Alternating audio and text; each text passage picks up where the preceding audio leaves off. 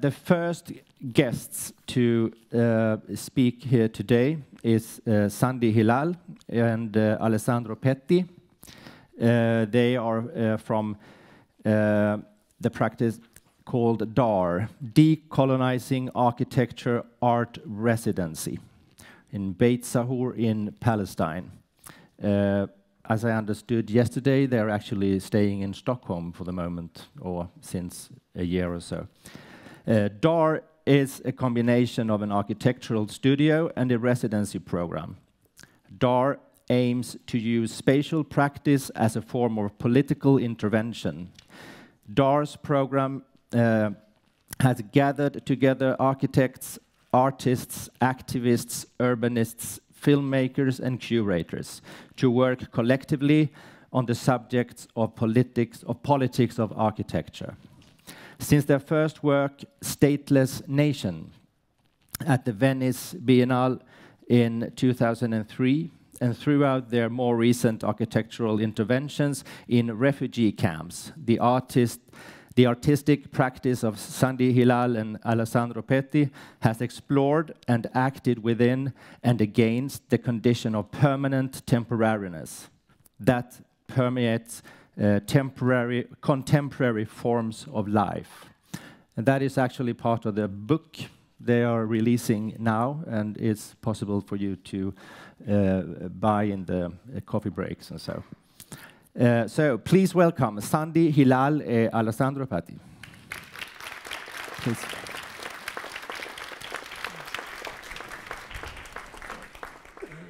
I would sit. Yes, maybe I use this one.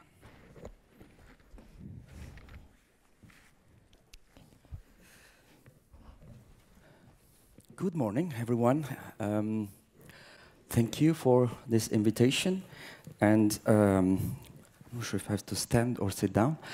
And thank you for being here this morning.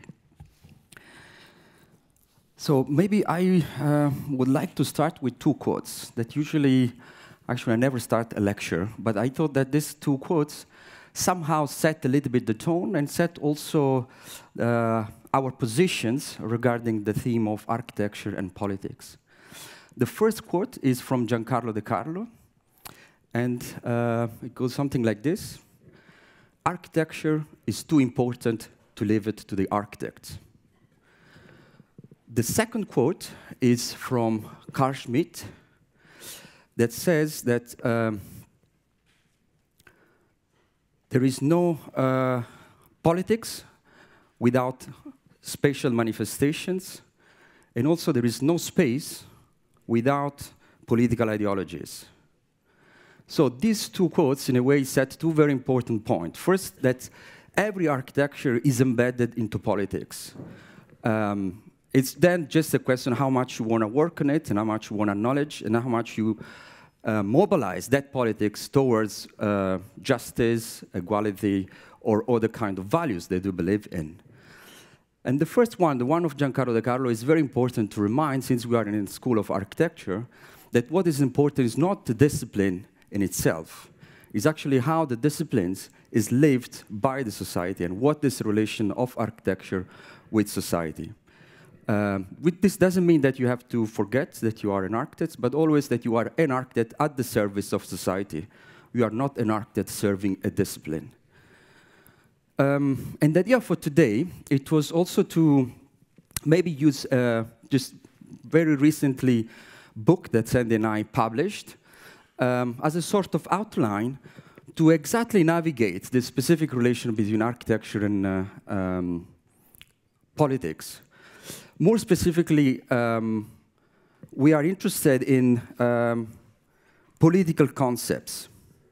We are interested in the ways in which political concepts are actually mobilized in order to activate different architectural projects. And in fact, this book starts with no index, with no introductions.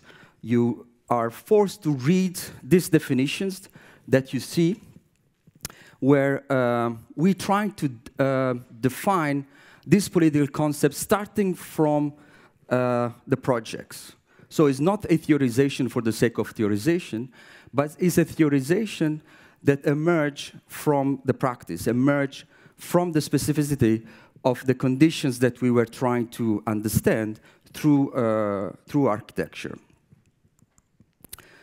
So today, what we maybe would like to do is to pick up some of these definition concepts as a also methodological tool, and then to describe, if we have enough time, 2, 3, or maybe 4 different projects. Maybe also we can very briefly point out to them, and then maybe if you are interested, you can also look closer to them in the publication itself.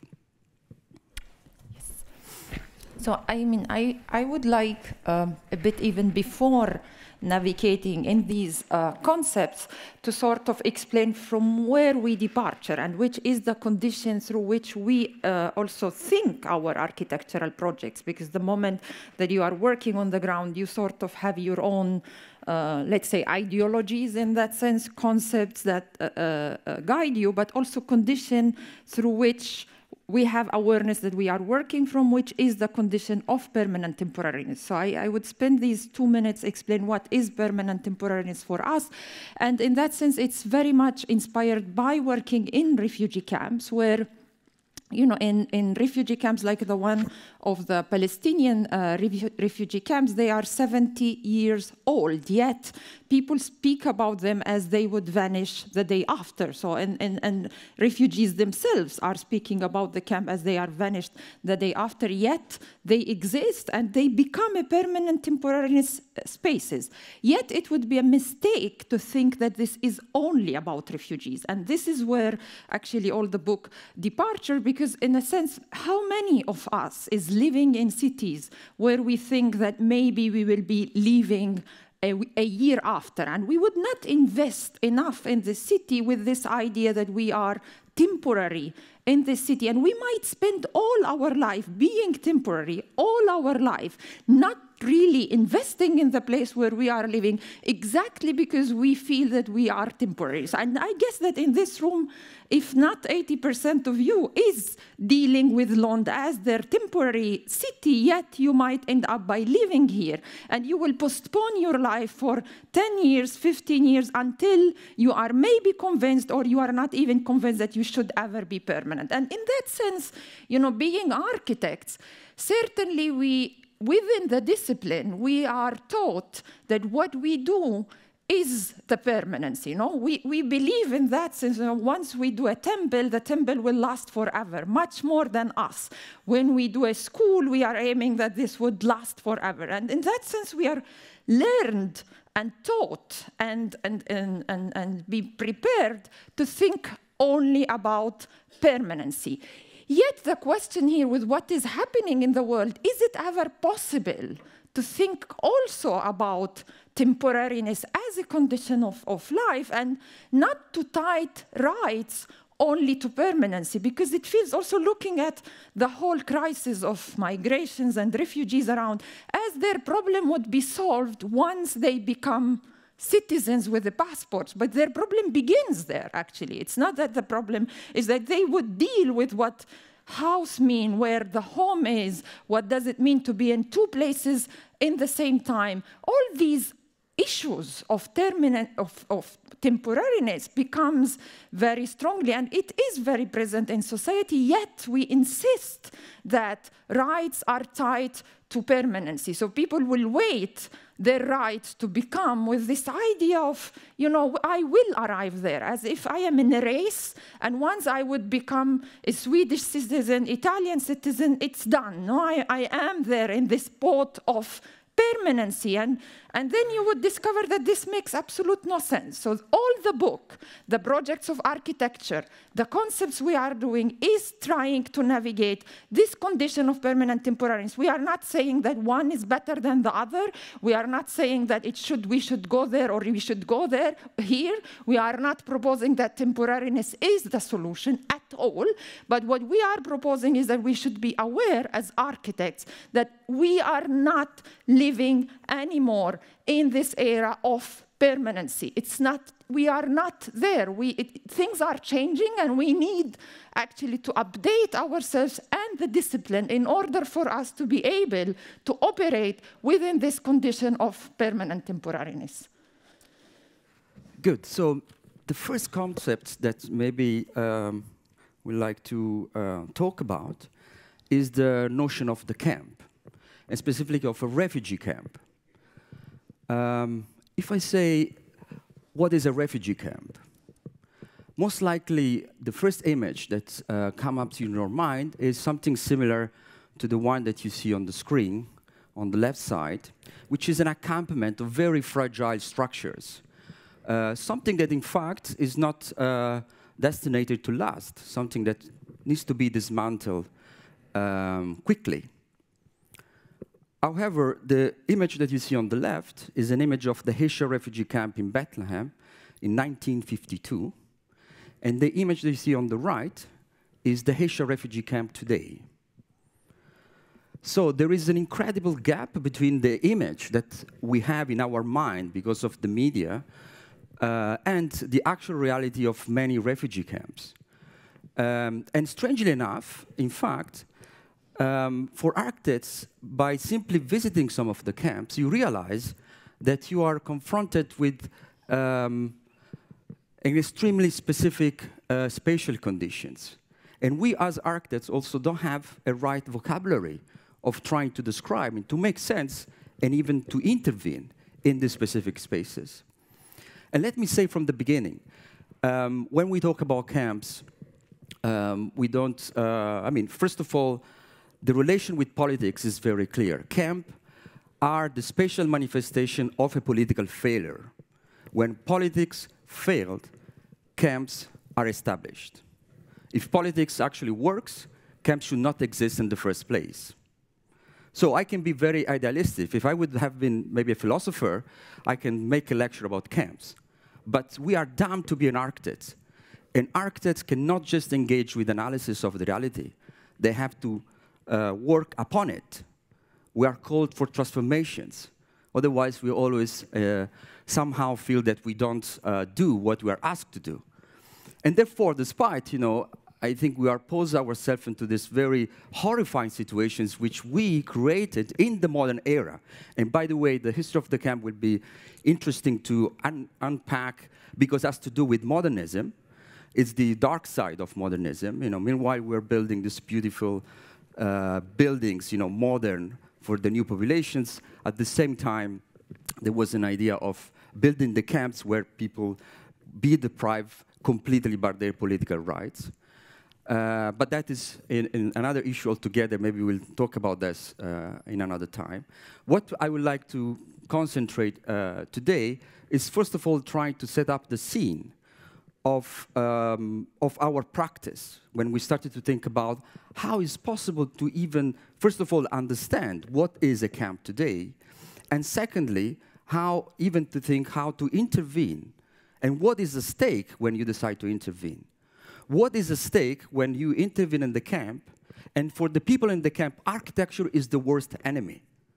Why? Because architecture has to do with permanency. People in the camps, they don't want to live in the camp. So every single act in the camp is a political act. Every architecture in the camp is a political statement. So since 1950s in the Haitian, there were very painful discussions where people start to understand that the tents were not enough solid, to protect them, for example, from the weather.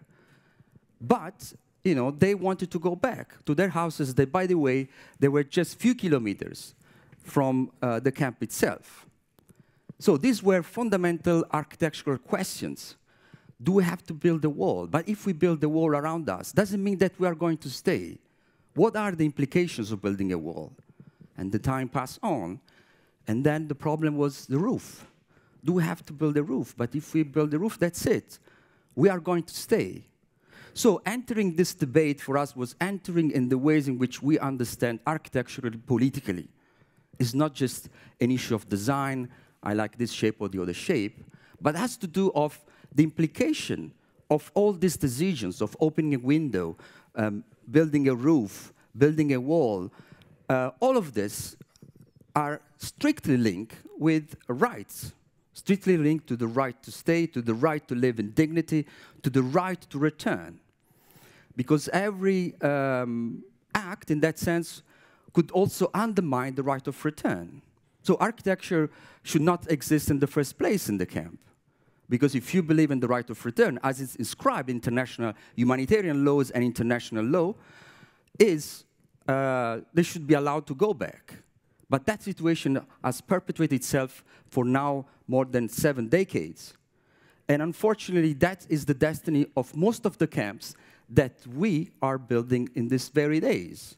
Because in some way, as I said, idealistically, I would like to think that camps should not exist in the first place, but we are in a situation in which there is a proliferation of camps and a proliferation of camp-like conditions to the point that I think partially there is a spillover of that condition into other kind of non-camp situations, but somehow they share the same structure in terms of fragility and precarity of our own existence. So these two pictures that you see, there is a gap, right, between how we understand what is a camp and what actually is the camp. And that is the first thing that also moves us to try to understand and try to make definition of this concept and try to refine them. And that is actually very much how we started the book, trying to share this vocabulary with the reader, to say we need to work on a specific vocabulary that allowed us to, conceptual and political vocabulary, that allowed us to try to imagine what kind of interventions are possible in the camp. I will briefly, because we don't have enough time, I will briefly start to talk about one of the projects that is called the Refugee Heritage, because it has to do very much with these very painful questions that we asked in the Asia at some point. And we simply ask, do refugee camps actually have a history? If a place is 70 years old, can you say that actually there are historical sites?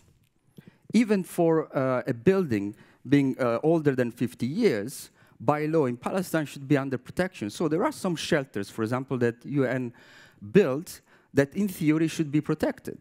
But of course, already these questions, it was such a, let's say, political questions, asking, how much history, and how that history actually can be recognized.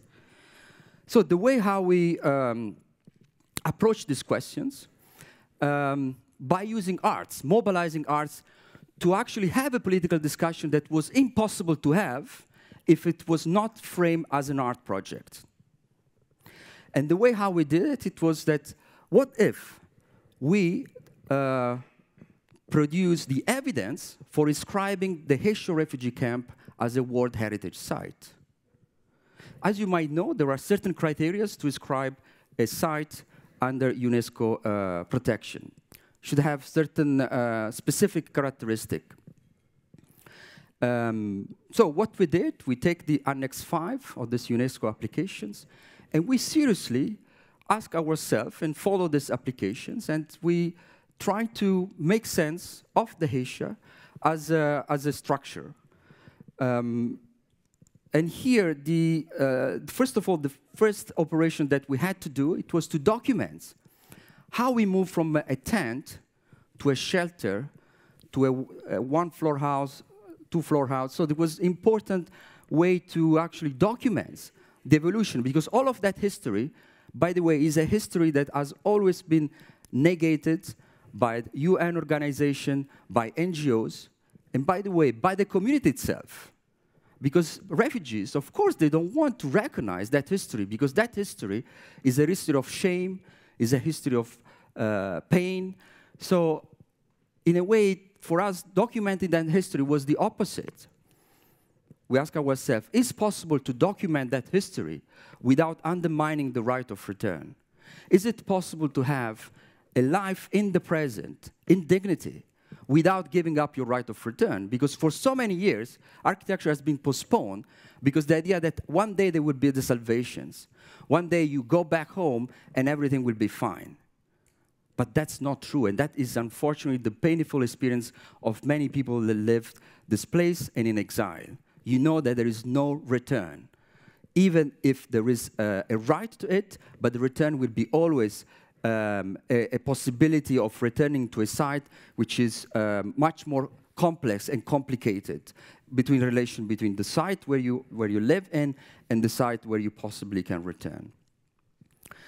Here I just have to skip very quickly the way how we describe and justify the description of the Haitian refugee camp by using the two criteria that for us was important, the immaterial dimensions of the Haitian, but also the material dimensions, also how the house that were built, making associations with different other sites all over the world. But as I said, at some point, this discussion were also tied into a specific will by the community to try to give an image, to try to have actually a space to inhabit that in a way is the materialization of the permanent temporariness. At that time, we were at the beginning of establishing of educational program that's called Campus in Camps. And we needed a space for gathering. We needed a space in which, can be used for this educational program, but also it's part of Al-Fenic Center, which is in Dahesha. And we needed also a space for people to have their weddings, they have their kind of social gathering in the camp, conflict negotiations. So the idea that emerged after all this discussion was actually to build a tent made of concrete. Instead of simply, as sometimes architecture is called for, to give technical solutions to political problems, we wanted to use architecture to pose questions, to materialize a question in front of the people, to materialize the paradox of people that live thinking that that situation is temporary, but what is happening is actually that kind of, there is a perpetuation of this temporariness. And what this perpetuation of temporariness does in relation to the right to stay and the relation of the right of return. So the construction of the concrete tent is, first of all, was a place of gathering, but also a place that somehow, where this conversation could emerge, where somehow one can build alliance, political alliance, and try to renovate the fight for the right of return. The image on the right is also the concrete tent that we realized in the Emirates. And that was a very, for us at the beginning, difficult project, because most of our projects were based where we were living, and we knew how challenge could be when you cannot be in the long term in a place where you can build an architecture and then understand how that could evolve. But in this case, one thing that really worked well for us, it was in the moment we started to have discussions with people working in the Emirates, the condition of permanent temporariness, despite being very far from the very condition of the camp, was actually very close to the fact that, as you might know, 80% of people living in the Emirates, they are guests. If they lose their job, they have to leave the country. And this is happening for decades. And once again, imagine that, for example, people, in this case was in Abu Dhabi, were born in Abu Dhabi, and they could say, I'm from Abu Dhabi, but they are not citizens in Abu Dhabi. So if they lose their jobs, they have just to go, and no one knows where, because they were actually, they were born there. So that was also an important moment in our practice in which somehow, and that also is, if you like, the political ambition is also trying to understand how this concept that we understood by being in the Haitian, by being in Palestine, could be relevant in other kind of situations and can actually politicize an issue. Because otherwise, the condition of labor in the Emirates, it's just a condition, it seems like it's not a political conditions. But actually, if you look at that condition from the lens of Palestinian refugees, you suddenly realize that actually they share similarities, and they share the same problem. The problem of not having the right to stay or the right to go back. So that is what is negated.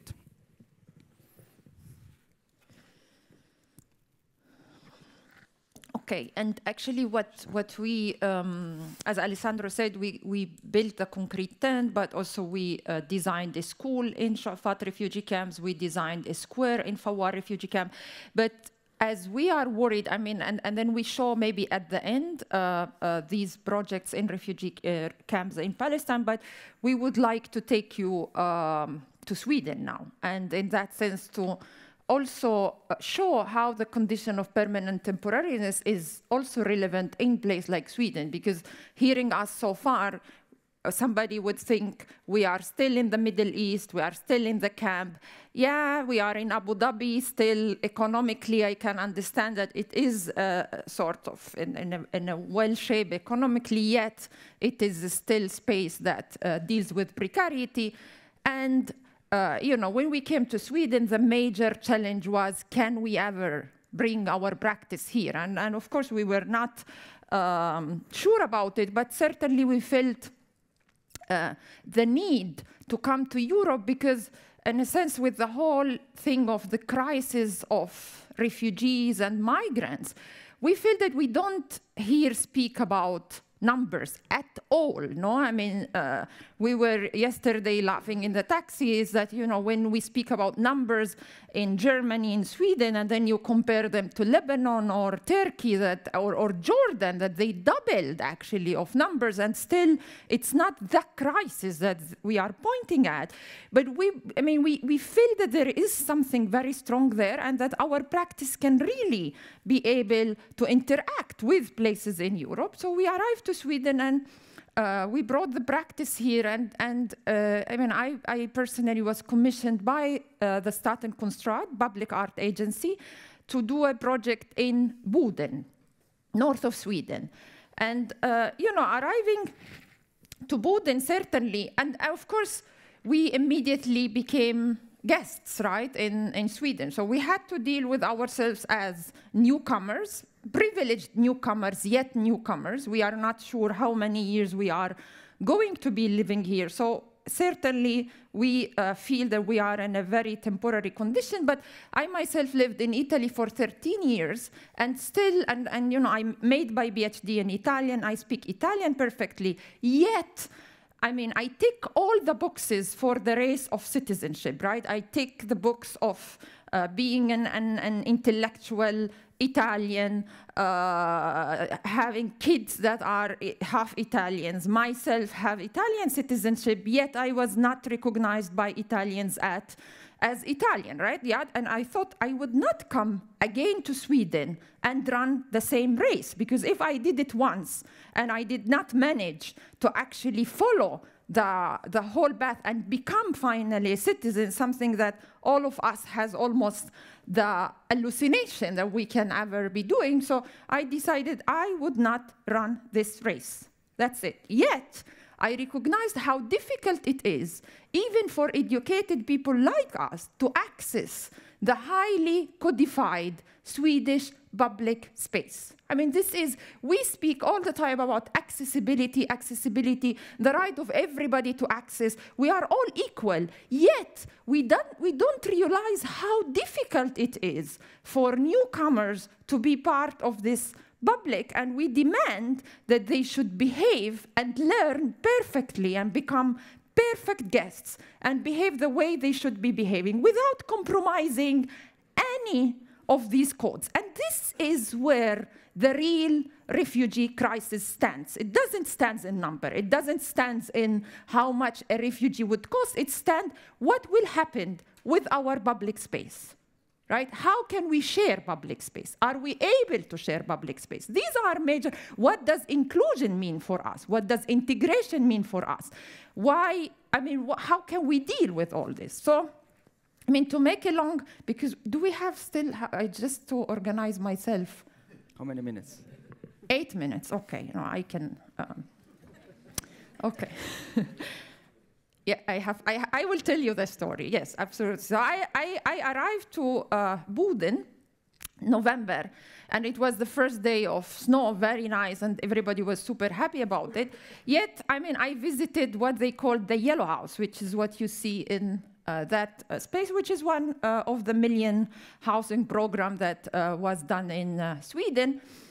And in a sense, I entered there, and we explained a bit what was our experience in Palestine, and I certainly was looking for the political and social agencies I used to work with in Palestinian refugee camps. But I entered this Yellow House, and I have to admit that most probably I never smelled the depression the way I smelled it in this house. I mean, people were sitting in their rooms, sort of in thinking, this is not the dream I was thinking Sweden is, right? I made all this journey, all this risk of being here, and finally I would find myself in an isolated, white, uncodified place like Boden, and I need to deal with it, right? And some people say, I mean, which is painful to hear. Some people would say, I am here only for my kids, right? I mean, it's like I give up with my life. It's fine for me. My life is over, and I am here for my kids. And it's painful to hear twice. First, because they would lose their time. Second, because their kids have to deal with what does it mean to be first generation, second generation Swede. And by best, they would become new Swedes, right? So this is the best that they're in 5, 6 generation it will come. And the question here was very strong, and of course I was thinking, what can we do here? I mean, there is nothing that can be done here, and everybody was telling me that maybe if they would arrive to Malmö, then things would change, and this is the Sweden they were longing for, right? And of course, all the question is that what can ever be done? And I remember myself calling Alessandro and say, the context is everything. Here there is nothing that can be done. Everybody is telling me that all what they are willing to do is to escape the place. So how can you even live with a community that wants to escape the place? So this extreme condition of Boden, and I was actually accompanied by the Swedish government, by the Public Art Agency, and the artist. Strange, very strange scene. The Palestinian artist, architect arriving to Boden with the government. So it's by all was a very messy sort of things. And yet we, and while speaking with an Iraqi guy in the Yellow House, I say, oh my God, everybody wants to leave Boden. He said, no, you should meet with Yasmin and Brahim. And I was just like, oh my God, I have 2 names. And certainly maybe if they found something in Boden, then maybe we can find something in Boden. And we were desperately looking for Yasmin and Brahim, finding Yasmin and Brahim, getting inside their house. And suddenly, I sort of found the agency I was looking for, right? And while Yasmin and Brahim were hosting us, and in particular hosting the Swedish government, I mean, there was this momentum where they were very nicely hosting everybody, and I was trying to translate to the Swedish government while we were speaking in Arabic and Arabic coffee, and I thought, in this tiny living room, 2 couples of Syrian refugees are managing to host the grandiose Swedish government, right? And in that sense, I thought, what can we do with this very strong condition of architecture of the threshold, right? I mean, what happened normally is that what migrants and refugees do is that when they are unable to actually access the public space, what they do is that they refuge in their private and they create their own publics. The problem with this, the real problem that countries like Sweden and many other countries will face is that if we will not recognize these private public spaces as potential, 2 minutes, okay, as potential spaces of collectivity, then segregation is where we are heading. And the question is that, is it possible to think about this threshold as a potential new architectural space? And in that sense, I have 2 minutes, so I will tell you where the living room is. Can we? And now there are 6 active living rooms, one in the Van Abbe Museum at the threshold and the entrance of the Van Abbe Museum. No, better, because then I would. In the Van Abbe Museum, hosted by, and of course I became very interested in the figure of the host as a very important figure in society and how we activate certain spaces by having a host. So we have 6 living room active right now, and if you want to know more, I can still be, and you know, you have the book, you have many things that can, but I mean, before finishing with these 2 minutes, certainly one of the things we were very much inspired by this threshold, by this square that we did in Sahour refugee camp, while I mean, with the lack of a state, people insisted that if we need to have a plaza that we all share, this plaza needs to have walls and doors, and we should cross the threshold. And they actually were very clear that without crossing the threshold, there is no means for us to have a sort of self-organization space. So here, I mean, as architects, we should sometimes think about you know, the power that walls might be bringing the moment they can actually claim agency, the moment that, you know, it can be, so in that sense, certainly, maybe I would conclude this way,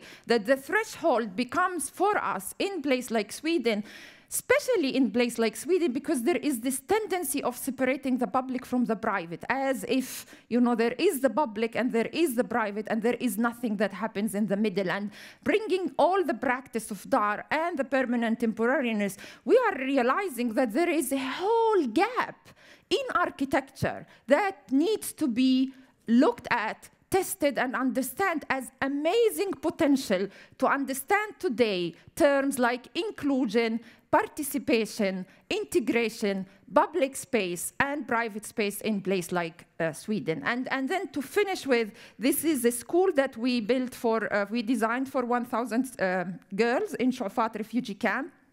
And again, you know, it was very much, I cannot say more than this, but it was very much about what does it mean to bring the enemy in the camp. And there was the whole debate between refugees, is that do we really, should we think about today and our kids today, or should we think about the future that might be coming one day, and you know, we wait until this messianic day becomes, and it creates a whole debate in the camp. What does it mean to have a nice designed school in a place like a refugee camp? And we cannot speak about all our projects, but if you are interested, the book is there, and there is so many out of it, both on how we combine private life with public life, on how our practice actually moved between public and private. So it's very much about us, our kids, the practice in our house, us activating our living room for 10 years in Palestine as a major space for architecture debate in terms, and then, you know, you come to Sweden, begin this project of the Madafa, and we realized how we ourselves, by first place, created the Madafa in our house as a studio of architecture and as a way to bring discussions like decolonization, public, private, common, in a place like Palestine. But the nice thing that is happening, that we are also realizing to bring this to Sweden, something that we were absolutely a year and a half ago not sure that it's even possible. So thank you very much for having us. Thank you.